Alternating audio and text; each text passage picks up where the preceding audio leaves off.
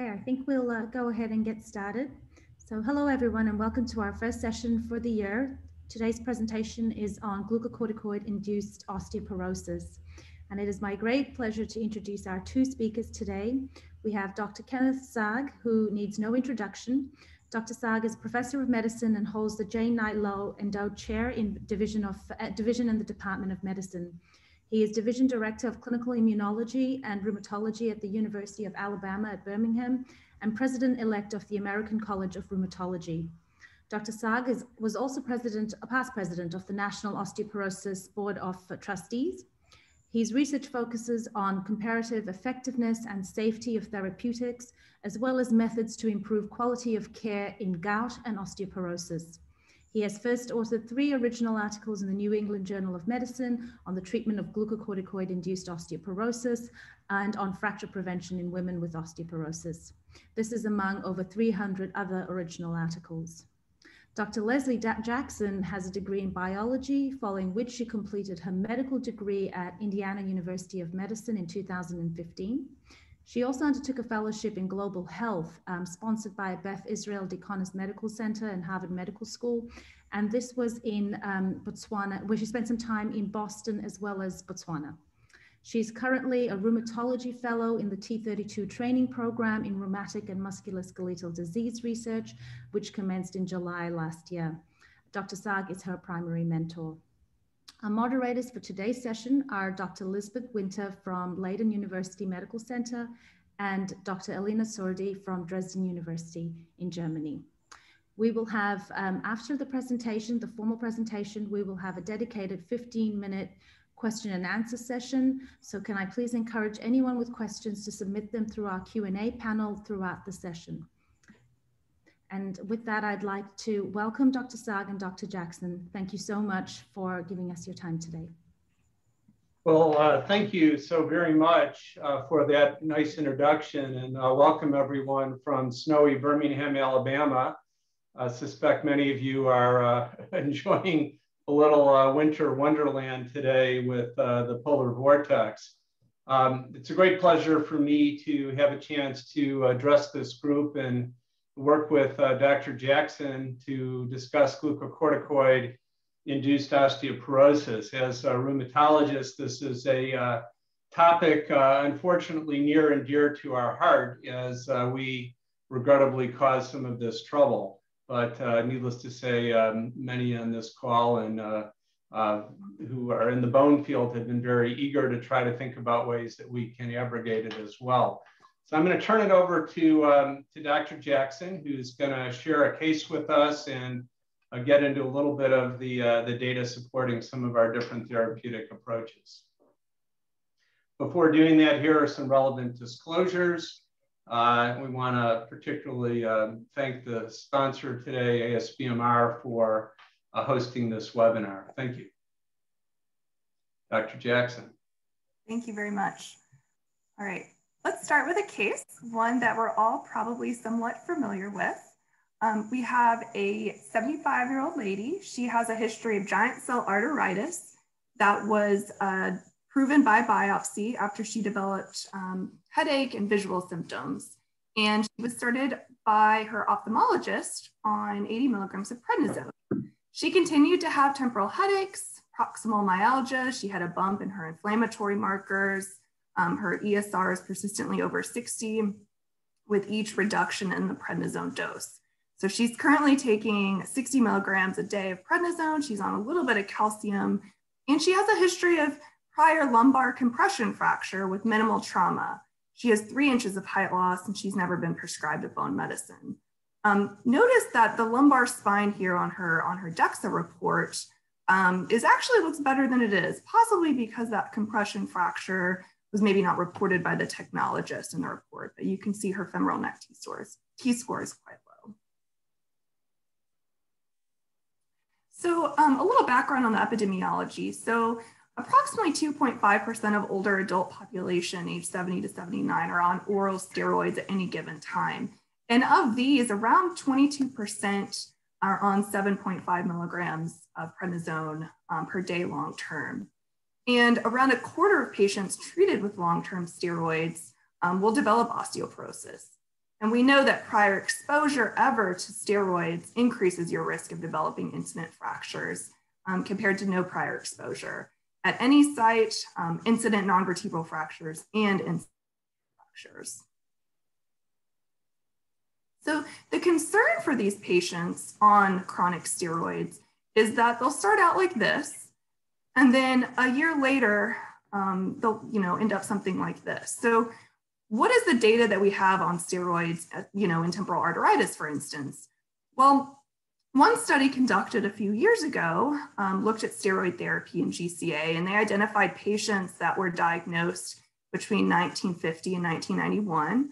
All patients were treated with glucocorticoids and they responded rapidly. The median duration, however, required to reach a low dose of 5 milligrams a day was 7.5 months, so quite a long time. And relapses and recurrences were pretty common, occurred in 57 patients. And adverse events associated with glucocorticoids were recorded in 86% of patients. And fracture was one of the most common events noted. So as you can see here in this study, the rate of fracturing was exceptionally high. Fracture is a very common adverse event. So what should we do for this patient? We might want to try her on a steroid-sparing agent for her giant cell arteritis, but what about her bones? There are lots of treatment options for steroid-induced osteoporosis from a number of studies over the years, and Dr. Saag will review some of this data here in a few minutes. But based on the studies that have been done, different groups have come up with different guidelines. And as rheumatologists, we are particularly attentive to what the American College of Rheumatology has done. And so we'll go through some of their latest guidelines. So one of the things that the ACR, the American College of Rheumatology, did in 2017 was to decide what a patient should take was to set them up into risk groups. So these are some of our risk groups in terms of category of fracture risk, and this can help us decide treatment strategy. So I'll show how our patient fits in here. We have our categories of high, moderate, and low fracture risk, also subdivided, categorized by age. And so in order to be in this high fracture risk category for adults over the age greater than or equal to 40, you had to have a prior osteoporotic fracture, a BMD T-score of less than negative 2.5 at the hip or spine, and then a FRAX 10-year risk of greater than 20% for major osteoporotic fracture, 3% for hip fracture. So this is where our patient would fit. She would fit into this category. I'll also note that the major osteoporotic fracture risk, it's been adjusted for the steroid dose based on a formula that was created by McCloskey and Eugene McCloskey and John Kenneth. And so there's a glucocorticoid adjustment for patients that are on prednisone 7.5 milligrams per day or greater. It basically adds risk. So once we've established the risk category, then we can think about treatment recommendations. And for adult patients that are on PRED 2.5 milligrams or greater, the 2017 ACR guideline recommends the following. So we start with lifestyle modifications, weight-bearing exercise, fall prevention strategies. And then, we kind of move on to calcium and vitamin D. Calcium intake 1,000 to 1,200 milligrams daily, vitamin D 600 to 800 international units daily. And so decisions about additional measures are sort of guided by triaging that patient into the risk, fracture risk categories. So for adult men and women at moderate to high fracture risk, there's several drugs that have been suggested in this particular order by the ACR, as you can see, with the strongest recommendation for oral bisphosphonates. The reason they put them in this order is largely based on cost consideration and convenience. We'll get more into that as well. So we have our first polling question here. We'd like to poll the audience. What therapy would you offer this high-risk patient as first-line therapy?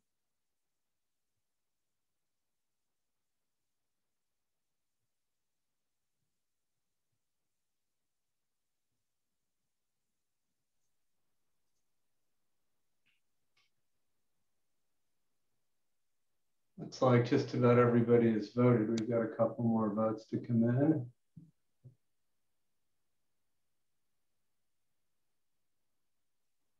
got an interesting mix. Yeah.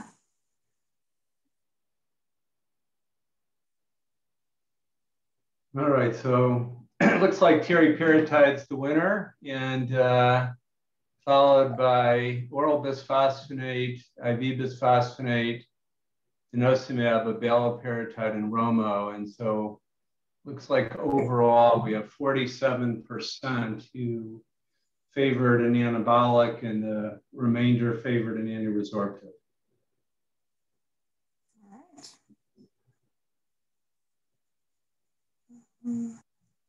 Just minimize that. Okay. All right, so let's talk about this option of anabolics as potential first line. So let's discuss the rationale for that. Currently, only teriparatide is tested and approved for steroid-induced osteoporosis in the United States, and teriparatide is now available as a generic as well. So in postmenopausal osteoporosis, we also have a couple other anabolics that are approved, abaloparatide and romosozumab, but neither are tested and approved at a large scale for glucocorticoid-induced osteoporosis. So I add these to the list of possibilities because even though this patient does not meet the FDA-approved indications, they might otherwise be indicated for someone with severe osteoporosis, regardless of their underlying steroid use. So let's discuss that more. As I mentioned, the ACR has presented guidelines to start with an oral bisphosphonate. So let's think about why that might be and what are the potential arguments against using an anabolic as first line. So you might say that it's more costly, somewhat less convenient since they do have to take basically a daily injection. And the indication is for a short period of time. So the use of teriparatide is currently limited to 24 months. And some might feel they're less potent, but we would argue against that. And, there's some questions about safety. But we'll talk about that too, and we'll present some data in regards to that. But, the question we're asking is not necessarily whether everyone should get an anabolic. We're more wondering if, should certain high-risk patients get an anabolic first, such as this patient that we presented. So recall those 2017 ACR guidelines. There's different drugs that have been suggested in this particular order. The reason they put them is largely cost consideration and convenience. We have oral bisphosphonates first, based on cost, safety, efficacy, and then we've got the IV bisphosphonates next, slightly higher risk profile than oral bisphosphonates. And then we have teriparatide listed third, listed later primarily due to cost and that burden of daily injections, as well as the data that was available at the time this was created back in 2017. And so I would argue that in some instances, it's appropriate and indicated to start with an anabolic. So we're disagreeing a little bit with the ACR here, but we'll outline our reasoning why this patient may benefit from an anabolic first line in some circumstances. There's other groups that have also put out guidelines for steroid-induced osteoporosis. Here's the International Osteoporosis Foundation and the European Calcified Tissue Society from 2012. And they state that bone protective treatment should be started at the onset of steroid therapy in those patients that are at high risk for fracture. And they also outlined several frontline therapies, including bisphosphonates. And additionally, they list teriparatide as a frontline option for some patients. More recently in 2017, the UK National Osteoporosis Guideline Group updated their guidelines based on a systematic literature review. So we have this table that shows the effect of approved interventions for steroid-induced osteoporosis based mainly on BMD bridging studies. And so this is showing not only data on the bone mineral density at the spine and hip, but also mentions vertebral fractures risk. And so as you can see, teriparatide actually got better grades than the others, including bisphosphonates, in regards to vertebral fracture risk. Teriparatide got an A for vertebral fractures in comparator studies, which confers a little bit higher level of evidence. So now I will turn it over to Dr. Saag.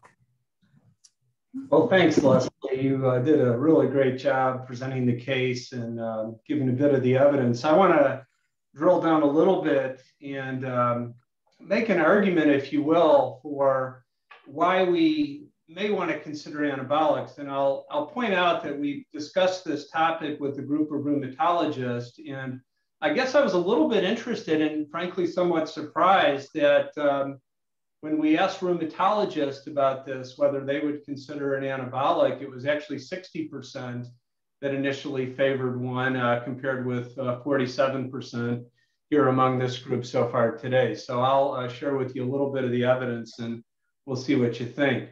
So here's some of the data that I'm going to show you. First, that anabolics have better rationale, that they have better bone efficacy. They may be better when used first. The safety profile we'll talk about. And I'm going to suggest to you, as I think Dr. Jackson has started to point out, that it's not every patient that we see with steroid-induced osteoporosis or at risk of steroid-induced osteoporosis that should get an anabolic, but that some patients should be considered for one, such as the patient that we outlined today. So next slide, please. So let me take us back and just review the pathophysiology. We know that steroids have different effects on bone. They have direct effects on osteoblasts and osteocytes here, mediated by a variety of factors. This leads to a decrease in osteoblastogenesis and reduced osteocyte number, all of which, if you advance, can lead to a decrease in bone formation. And that is really what we think is perhaps one of the primary pathways for steroid effects on bone, and particularly early in the use of steroids. You can see fractures develop in people on steroids well before there's a decline in bone density, and that may have to do with osteoblast and osteocyte apoptosis. On the right side of the diagram here is the effects that steroids have on bone resorption, suggesting a rationale for why our anti-resorptive agents, particularly longer term, may have a benefit. And it also shows the importance of the crosstalk between osteoblasts and osteoclasts through rank ligand and the impact of that on bone resorption, also supporting a rationale for rank ligand inhibitors such as denosumab. Next slide, please. So this shows us the Wnt signaling pathway, which is the canonical pathway so important in bone formation. And if you advance, you can see beta-catenin when it's not phosphorylated, binding and leading to target gene activation and ultimately stimulation of bone formation. Next slide. Let's look at a little bit of experimentation. This is a osteoblast cell line, which is either looked at with control media or with control media enriched with Wnt. And you can see that when you enrich the control media with Wnt, you get an increase in transcriptional activity. Now, if we look at that same model, if you advance and look at it with progressive concentrations of dexamethasone, we see a successive reduction in transcriptional activity consistent with the toxic effect of a potent glucocorticoid on Wnt-mediated bone formation. Next slide, please. Now here is a mouse experiment looking at in yellow, a wild type mouse, and in green, a souped up mouse that has been made transgenic for 11-beta-hydroxysteroid dehydrogenase, essentially allowing the steroid to be more rapidly processed and having less impact. And if you look at the right-hand bar graphs, you see in terms of osteoblast apoptosis and osteocyte apoptosis, there's a significant attenuation of that in the mouse that has a less effect of glucocorticoid, and that's associated with about a 60% improvement in strength in the wild green mouse compared with the wild type mouse that doesn't process steroids as rapidly. Next slide. Now, sclerostin is the inhibitor to Wnt-mediated bone formation. And in this animal experiment, we can see, again, a wild type animal, and here an animal that is knocked out for sclerostin deficient.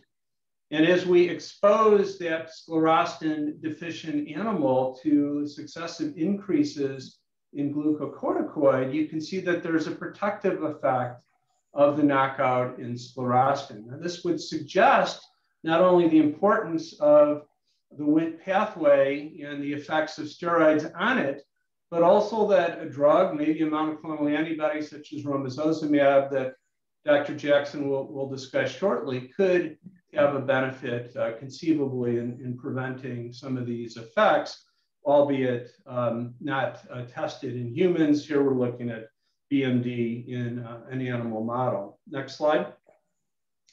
And if we now turn to humans and look at markers both of bone formation, osteocalcin, and markers of bone resorption, pyridinoline and deoxypyridinoline, you can see if you advance that there's a significant reduction in markers of bone formation, in particular osteocalcin, during exposure to glucocorticoids that goes away afterwards. And while there's a slight trend towards a suppression of pyridinoline and deoxypyridinoline, these effects were not significant, even at a very low dose of prednisone of only 10 milligrams per day. Next slide, please.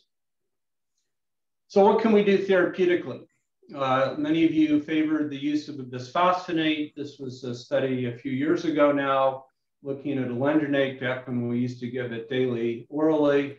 And you can see both 10 milligrams and 5 milligrams per day led to a significant improvement from baseline and compared with placebo at the spine and at the trochanter, to a lesser degree at the femoral neck.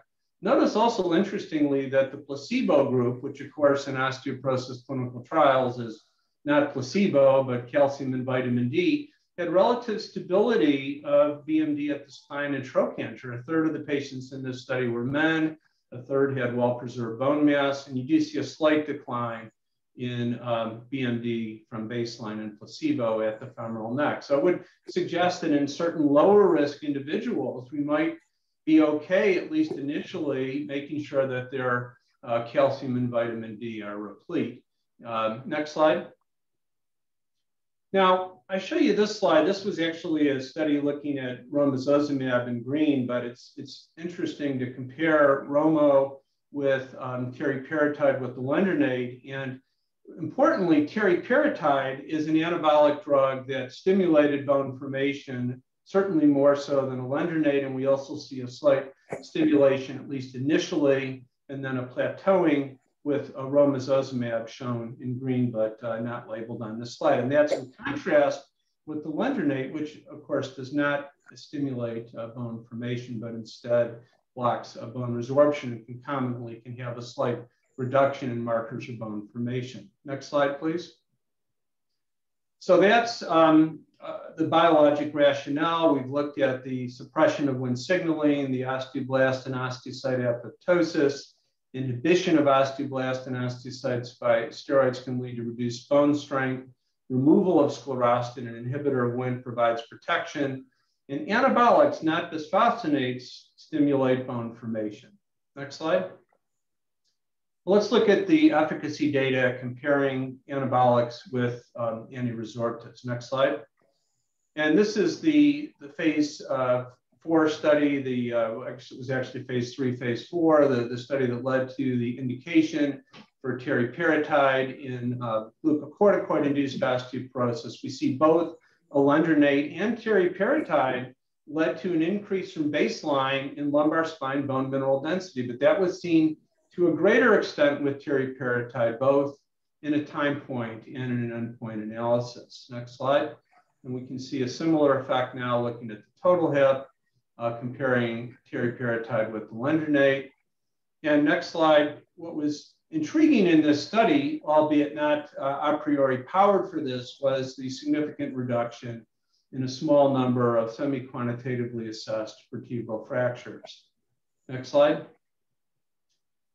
This is interesting because we can look at QCT and do finite element analysis, now comparing teriparatide with residronate in a nicely conducted European study. And you see that in terms of anterior bending, axial compression, and axial torsion, teriparatide was superior and significantly so compared to residronate in terms of this finite element analysis. Next slide. Now, looking at the finite element strength and anterior bending and comparing that with P1NP, you see that as P1NP goes up, So does the strength in the bone and the ability to resist maximal torque, both at 3, 6, and 18 months. And most of the patients with teriparatide are to the right in this experiment. We see with residronate a clustering of the data points to the left. Next slide.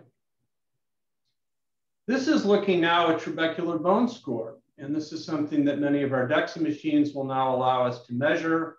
The top two curves, the solid line and the dotted line, is the data I just showed you, looking at teriparatide versus alendronate, looking at the BMD. And if you look at the two dashed lines, comparing the trabecular bone score of teriparatide at the bottom with alendronate, what you see is, again, there's a separation, but with alendronate, there was not an improvement at the in the trabecular bone score, comparing it with teriparatide, where we saw a small but significant improvement in trabecular bone score, suggesting different effects mechanically on the bone.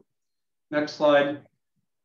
Many on this call, and I see a very familiar list of individuals, are familiar with microindentation. This has had some fits and starts, but it's an interesting way, short of doing a bone biopsy, to assess mechanical properties of bone. And if we look at in the next slide, the small experiment out of Spain by Adolfo Diaz-Perez and Malabowski and their colleagues in Barcelona and elsewhere, although this was a very small study of only 50 individuals, it suggests at least that there may be some mechanical differences with patients on steroids exposed to different bone therapies, teriparatide, denosumab, residronate, and just calcium and vitamin D.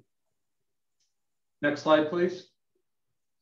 So, well, that's all GF data, but we also have the very nicely done Vero study, which is in PMO, and now looks at teriparatide head-to-head with residronate among high-risk individuals. And as Dr. Jackson has appropriately commented on it, even if this patient was not on glucocorticoids, she would still be somebody we would consider at very high risk.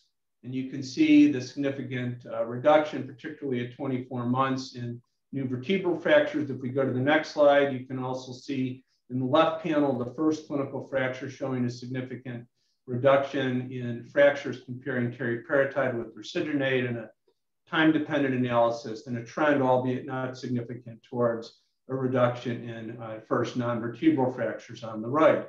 So really nice to have the Vero data, finally an active comparator study with significant sample size to show head-to-head data in postmenopausal osteoporosis. Next slide.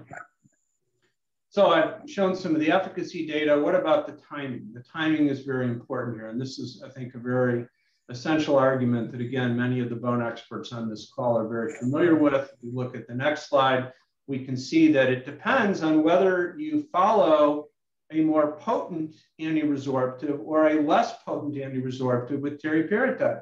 If you follow raloxifene, shown in red, you have less attenuation.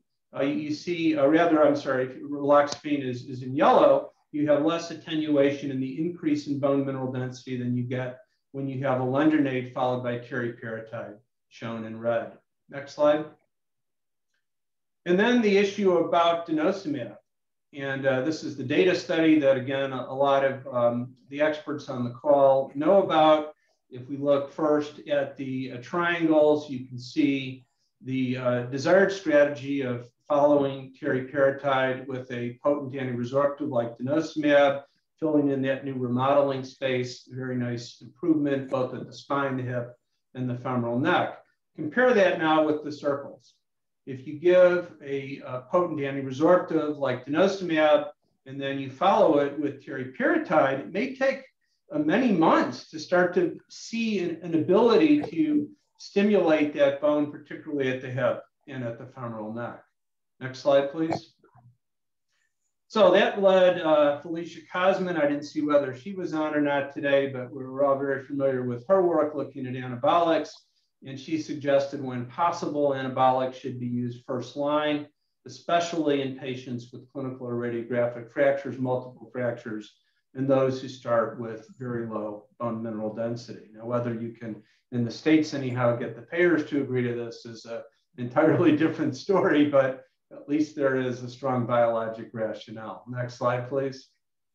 All right, what about safety? Well, this conversation's gotten a little bit shorter, hasn't it? We know that if you go to the next slide, there have been some registries and large observational experiences that, in essence, with now more than 20 years experience with teriparatide, initially as our first approved anabolic therapy, we have not seen a rate of osteosarcomas that exceed that seen in the background population, and that led the FDA just this past fall to remove the black box warning around teriparatide. Next slide, please. All right, so hopefully for those who were somewhat unconvinced, we've argued a little bit with some of this more detailed data in the pathophysiology that there's a role for anabolics in GIAP, and that some patients on glucocorticoids, such as the one we're suggesting, should consider an anabolic first. Next slide.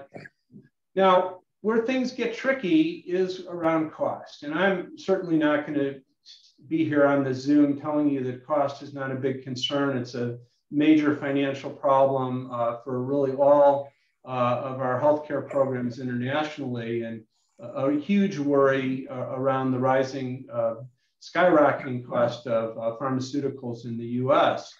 And cost should probably be incorporated into guidelines, as was appropriately done in the ACR guidance.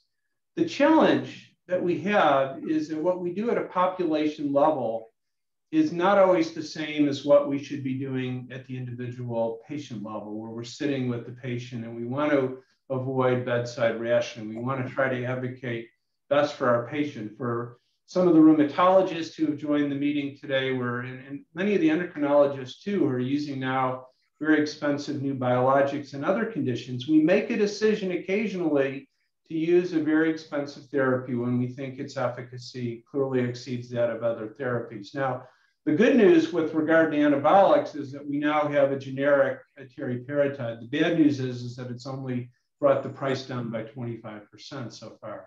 Next slide. Hesitate a little bit to show you this one. You know, it's been said that there are three types of lies. There's lies, there's damn lies, there's statistical lies, and then there's cost effectiveness analysis. So we have to be a little bit skeptical when we look at this kind of data. And this was actually a study sponsored by the manufacturer of branded teriparatide at the time this was done. But what you get here is, at least based on the assumptions that entered into these models, if you compare teriparatide with no treatment, in particular, even teriparatide compared with alendronate, based on usual cost effectiveness threshold of around 50,000 or maybe even 50,000 euros per quality adjusted life year as a reasonable societal threshold, there are circumstances in the high risk case being proposed here when this would be an acceptable healthcare economic program. Next slide. Well, the final topic I want to just close on, and before turning it back over to Dr. Jackson, is the issue of dose. And we're going to think about dose a lot here, because this is a patient who's already at high risk, already had fractures, already has low bone mass, and now we're putting her on a high dose of glucocorticoids, an appropriate dose for her serious inflammatory disease. We don't want her to develop blindness or other serious sequelae of giant cell arteritis, but you can see that as the dose goes up, the risk of fractures goes up incrementally as well. In the next slide, you can see, looking at market scan claims data and analysis done in collaboration with my colleague Jeff Curtis here at UAB and some others, you see that this 15 milligram dose threshold is concerning for spine fractures. And if you get above about 5.4 grams cumulative dose, the equivalent of taking 10 milligrams a day for a year and a half, that also constitutes the threshold when you really start worrying about spinal fractures in particular. Next slide. And then this is the all Tier von Stade data, looking at the UK General Practice Research Database, showing a monotonic relationship until you get up to about 20 milligrams, when there's this inflection point and you really start to worry about developing clinical fractures above that range. Next slide. Now, I'm drawn to this very nicely done meta-regression out of the group in Canada, and looking at the control arms of the steroid-induced osteoporosis clinical trials, keeping in mind that none of these GOP studies are adequately powered to look at fracture endpoints. So you really do need to bring them together in the form of a meta-regression to really draw firm conclusions. And you can see that for our patient who's newly initiating glucocorticoids, she's going to have about a 5% risk of vertebral fractures, irrespective of some of the other major risk factors that she has within the first year, and a lower, but still a much higher than desirable risk of non-vertebral fracture. And if you look then at glucocorticoid continuing patients, we see that the rate, particularly of non-vert fractures, is even higher. All right, so next slide. So hopefully through this discussion, I've argued that anabolics have a biologic rationale, that they have better bone efficacy, they're better when they're used first, the safety profile is acceptable, and some patients on glucocorticoids should be considered for an anabolic first. I'm going to now, before turning things over to Lesley, just point out one of our favorite colleagues in the glucocorticoid-induced osteoporosis literature, Juliet Compton, who tells us that oral bisphosphonates are regarded as the first-line option on the basis of their cost. However, teriparatide has been shown to be superior in terms of BMD and vert fractures, and should be an alternative first-line option in some high-risk patients. Next slide. Dr. Jackson, tell us a little bit about abaloparatide and Romo, not in regard to GOP, but just about their use and how they might possibly fit in this patient. Sure. Thank you very much, Dr. Saag. So we'll discuss the other two anabolic agents. Remember that neither one of these are FDA approved in the US for steroid-induced osteoporosis, but there is a biologic rationale for both of their use, regardless of whether this patient is on steroids. So let's discuss abaloparatide first. This is a novel synthetic peptide analog of human parathyroid hormone, currently being developed as a potential anabolic agent for postmenopausal osteoporosis. And there's some animal studies that suggest it can stimulate bone formation with less of the bone resorption and hypercalcemic effects that you sometimes see with the PTH analogs like teriparatide. Preclinical models and phase 2 studies have suggested that abaloparatide produced rapid BMD increases at the vertebral and non-vertebral sites, and that it produced less calcium mobilization than PTH.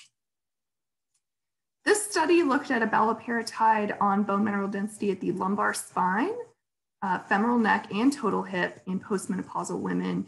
This study was not designed to compare abaloparatide to teriparatide, but both drugs, as you can see here, showed significant improvement. So the teriparatide is in the orange, placebo is in pink, and then the various doses of abaloparatide in the other colors. And so, they both did quite well. Regarding adverse events, abaloparatide seems to be potentially less well tolerated. They reported headaches, dizziness, and diarrhea as the most common adverse events. And in some studies, abaloparatide has led to more vasodilation symptoms compared to teriparatide. We'll have to keep an eye on that. And then in regards to romosozumab, again, there's some biologic rationale for this.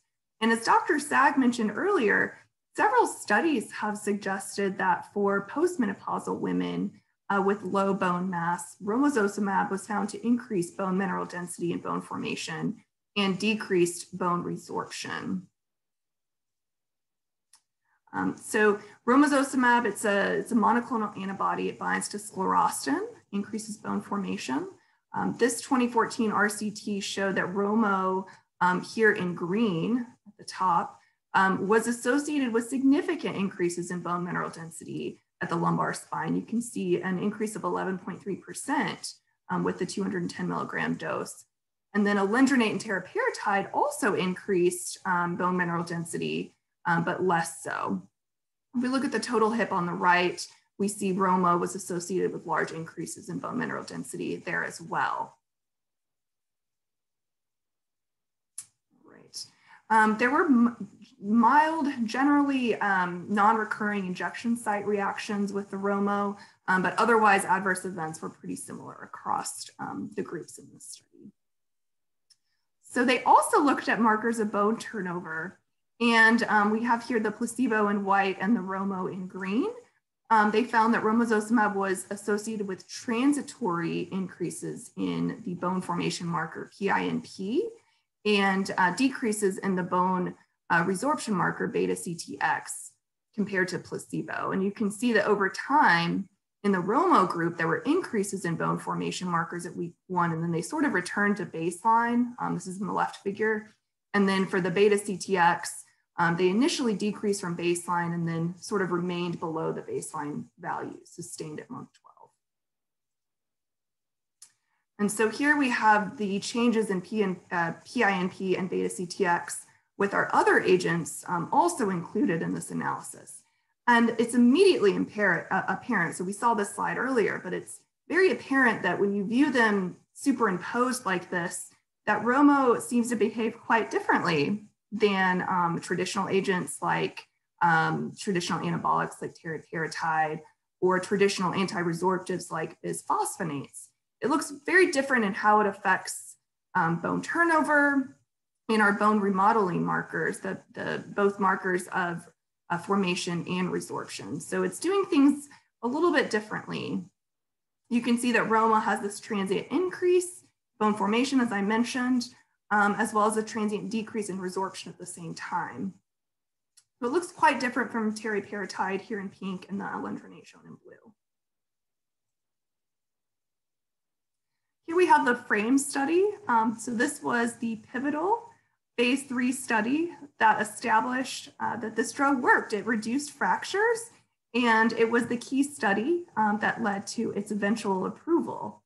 They evaluated the effectiveness of romosozumab compared to placebo in reducing new vertebral fractures. And you can see here they found that it did reduce new vertebral fractures through months 12, reduced clinical fractures at 12 months, did not meet the secondary endpoint of reducing non-vertebral fractures at 24 months. There were relatively few adverse events, 5% injection site reactions, 2 osteonecrosis of the jaw, and 1 atypical femur fracture. And here we have the structure study. So this study was interesting because it was an active comparator against different types of anabolic agents. So they looked at teriparatide and romosozumab. And you can see that it's clear that these anabolic agents behaved a little bit differently. So they compared these agents over 12 months. I want to pay particular attention to the middle figure. You can see how the anabolic agents affected cortical volumetric bone mineral density differently. You can see that Roma had significantly greater gains in that cortical bone mineral density compared to teriparatide. And this could have implications for patients where you're particularly worried about cortical bone, like at the hip, for instance. So we have the ARCH study. This was designed as a pragmatics trial. It's an active comparator, similar to what we looked at before. We're comparing Roma with alendronate. So it was designed to mirror how we might use these drugs in real life. And so the primary endpoint was new vertebral fractures at 24 months. Patients either received romosozumab or alendronate for the first year, and then all patients had alendronate after that. So the figure on the left, after the first 12 months, already there was a statistically significant reduction in new vertebral fractures in those treated with Romo. And then on the right, those treated with Romo followed by alendronate resulted in a 48% lower risk for new vertebral fractures. So quite profound there compared to the alendronate group. They also looked at non-vertebral fractures and hip fracture incidents. And so The solid green is the group that started with romosozumab. The solid yellow here at the beginning are those with alendronate, and then the dotted lines are each of those when they transitioned to alendronate. So romosozumab followed by alendronate resulted in 19% lower risk of non-vertebral fracture. And then when we look at hip fractures on the right, there was also a much lower risk of hip fractures in the Romo group as well. All right, so looking at the serious adverse events in this study, they were relatively similar overall between the two treatment groups. I will point out here in the circle, a total of 16 patients in the Romo group and 6 in the alendronate group reported cardiac ischemic events. And then additionally, there were 16 in the Romo group and 7 in the alendronate group that had cerebrovascular events. And so this is the data that led to the black box warning. And it's recommended that this therapy not be given to people that have had a cardiovascular event in the last year. And the patient we presented at the beginning of this case didn't have any cardiovascular history that we knew of. And so now I'll turn it back over to Dr. Saag for some closing remarks. Well, I think I've beat this slide somewhat to death, but we've hopefully made the points that we may want to consider anabolics in some of our GI patients, such as the one we presented here. Next slide, please. So at this point, I'll ask you to again vote. Would you consider for this high-risk patient an oral bisphosphonate, an IV bisphosphonate, teriparatide, denosumab, raloxifene, abaloparatide, or romosozumab?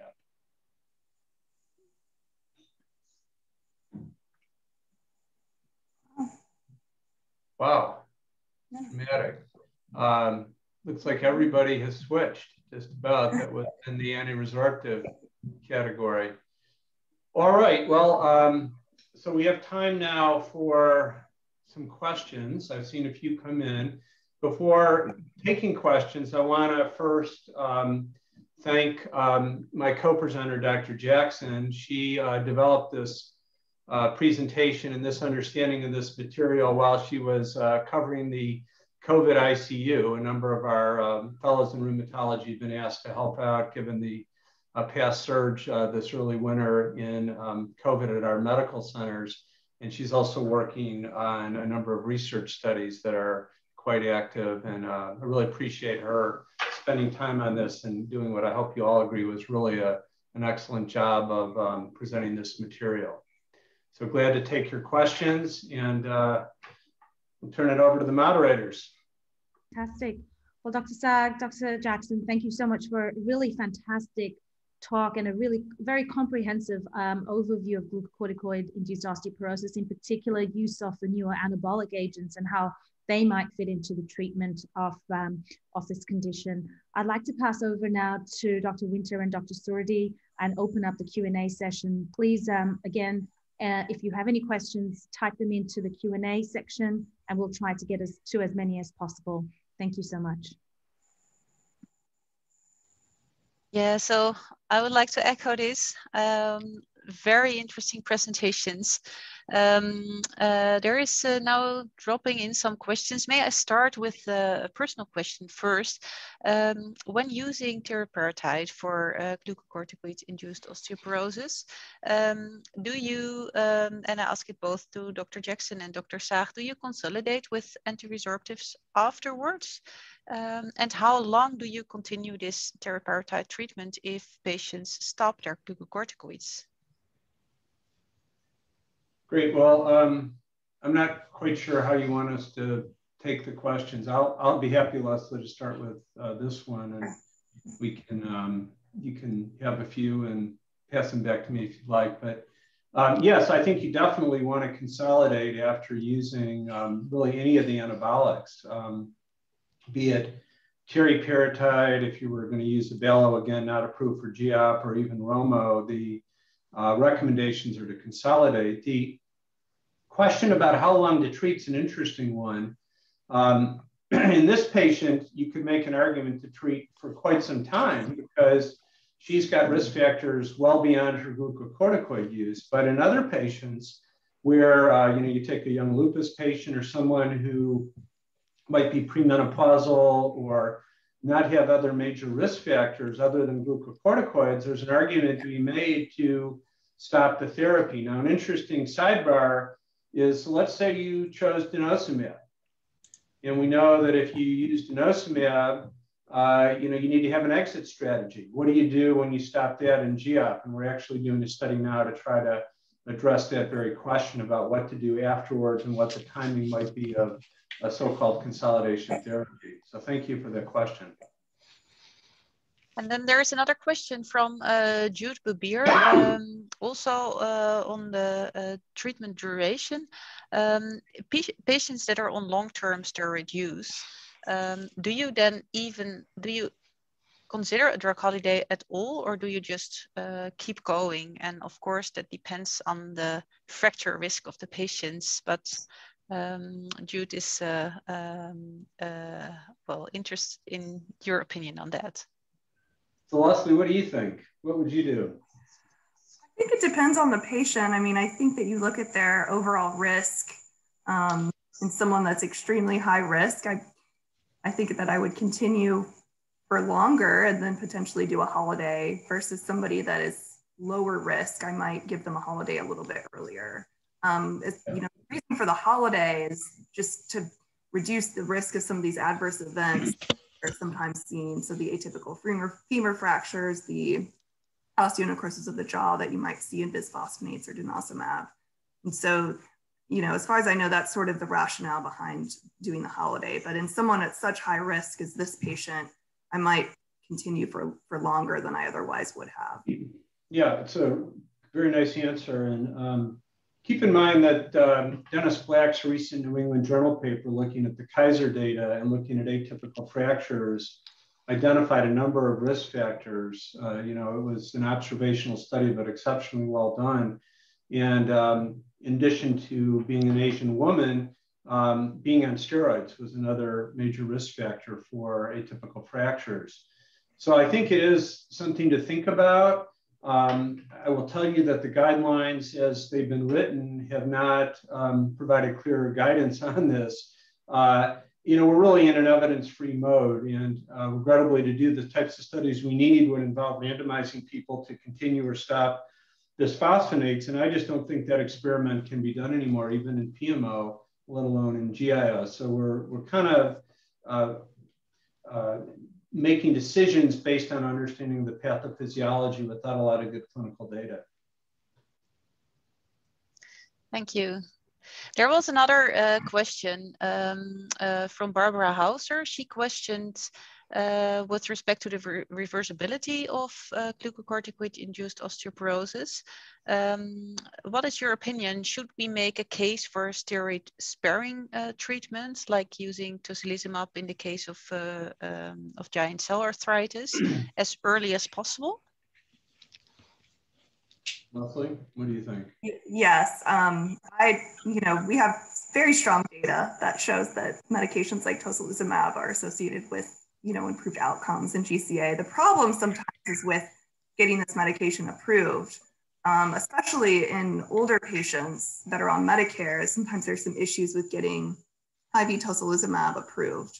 And so a lot of times that's why we start with steroids. And then if we're unable to taper the steroids and they have recurrence or, for whatever reason, then sometimes we can get tocilizumab a little bit easier. But absolutely, it would steroids very agents as early. Yeah, and I noticed that there were a couple of other questions about the sort of healthcare economics of this whole thing. How do you get an anabolic fresh out of the gate? In the States, a very difficult proposition in many patients. And you may have to write letters, you may have to have a token exposure to a prior therapy, which could attenuate the efficacy of your anabolic, might put your patient at higher risk if you think that this is really a preferred therapy. So a lot of unfortunate payer issues, if you will, that are not really totally evidence-based and grounded in the science of what we're dealing with. Thank you, Dr. Saag. I will continue also on my part. great talk, and congratulations to you and Lesley. There is a question from Dr. Pop, and he refers to the recent study of the Leder group, the Data HD regimen. So this was in the setting of postmenopausal osteoporosis, but he wants to know if combining teriparatide at 40 microgram per day with delayed denosumab could be even more effective in GEOP patients at high risk. Yeah, I mean, I'd love to see that done. Hard to know without the data. There is, Felicia's and others have published some data looking at the timing of when you give teriparatide with an antiresorptive, and it does matter. If you have somebody who's been a prevalent user of an antiresorptive, with maybe the exception of denosumab, it may be better to add rather than to switch. A lot of data, not all moving in the same direction here, but we really don't have, to my knowledge, data specific to GEOP in this circumstance. But it's an interesting proposition. Again, I think the challenge is going to be, being able to get two expensive bone drugs at the same time, and that may be the showstopper for many of us. Thank you. Another question from Dr. Tanner pertains Romo and fracture healing in GEOP. So I know only of 2 recent studies in the setting of postmenopausal osteoporosis that weren't so encouraging, but what would be your thoughts? Fracture healing. I was hoping Bobo was actually going to give us the answer to that, because that's a really great question. I'd love to see some of that data in Romo and fracture healing. I will say that we get a lot of referrals these days from orthopedists. We have a very high-powered ortho spine group or a ortho sports group here in town that takes care of all the expensive athletes in the US. And they are often eager to think about off-label use of various anabolics to get people back to their $1 million plus jobs. So this is a big deal when we're dealing with fractures across the spectrum and of particular poignancy with these high-priced athletes. Okay, thank you. Another question which I find also especially interesting because abaloparatide is not available for us in Europe. So there's a question about a patient who has intolerable dizziness or headache with abaloparatide. If your experience would say that he would have any chance of tolerating teriparatide better and vice versa. Right. So I'll take a stab at that, and Lesley may want to add. But so first of all, I think Abalo and Teri are much more similar than they are different. Abalo likely results or does result in the clinical studies in less hypercalcemia. So that's a clear edge there. There may be more vasodilation though with Abalo comparing it with Teri. And so I would think if you have a person who you've tried an Abalo but has had some intolerance, it would not be at all a contraindication to trying teriparatide. And moreover, in some of the people that we treat with Abalo, the symptoms may improve over time. But it can be an issue. Okay, we have another question from Dr. Hauser, and this pertains non-vertebral fractures. So given the data that you have presented for teriparatide and efficacy in vertebral fracture risks, she wants to know if there are any data that anabolic treatment is superior to bisphosphonates for non-vertebral fractures. Well, I know we're almost out of time, so let me just, Lesley, I'll just jump in and take this last one, I guess, and we're happy to stay on longer if people would like. But yeah, so there's no data. The data from the clinical trials does not show a efficacy signal at all. There is some observational data to suggest, again, some of the Canadian data, that it may be efficacious to use alendronate for non-vert fractures, looking at large data sets, being cautious though in interpreting observational data about confounding by indication. But the clinical trials are just way underpowered. We're talking about hundreds of people that take years and years to recruit. And it's just not feasible to design a large and long enough study of steroid-induced osteoporosis to answer non-fracture questions in a class 1 evidence way.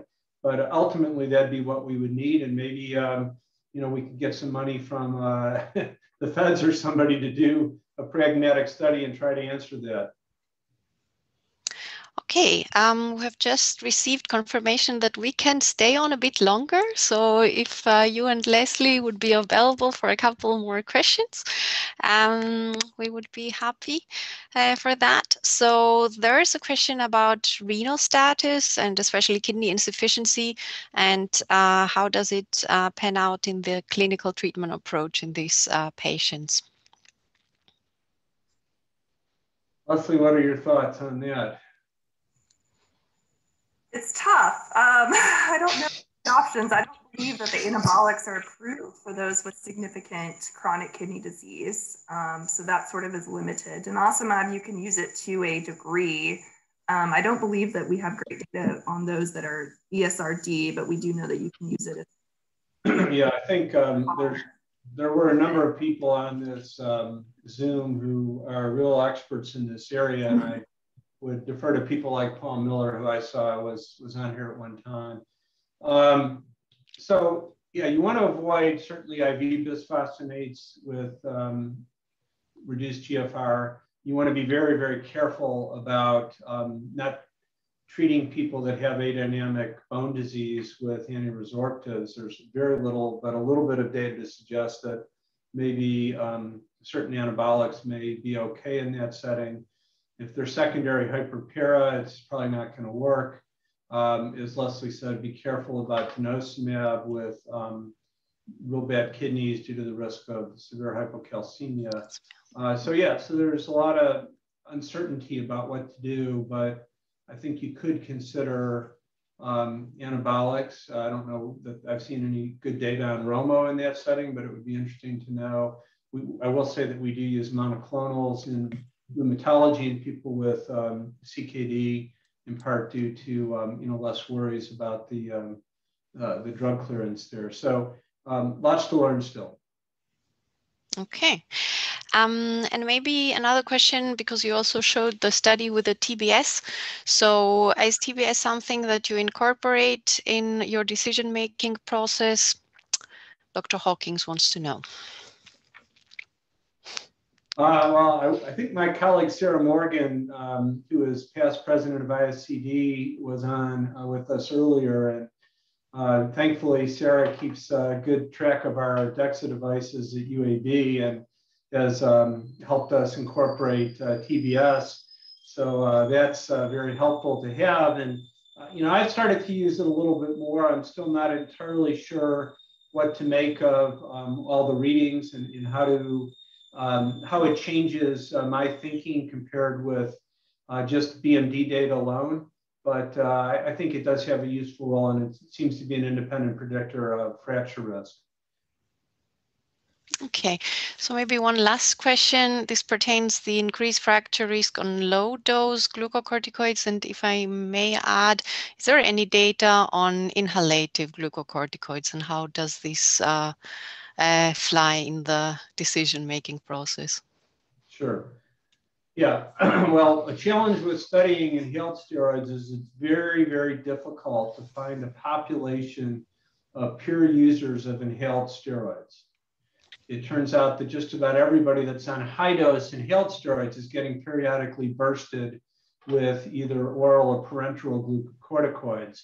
Some of the older data would suggest that about a 10-year exposure to inhaled steroids would on average lead to about a standard deviation decline in BMD, and there is some data to suggest an increase in fracture risk as well. I think the main takeaway with inhaled steroids is that if you have a person particularly using some of the more potent fluorinated inhaled steroids, you need to check bone mass, you need to monitor them over time. There probably is not a safe dose. There's not a dose beneath which we don't need to worry at all about the effects of steroids on bone, but clearly inhaled is safer than oral. And we've got some nice data that I've been working on with Emily Stein and colleagues here at UAB on epidural steroids even.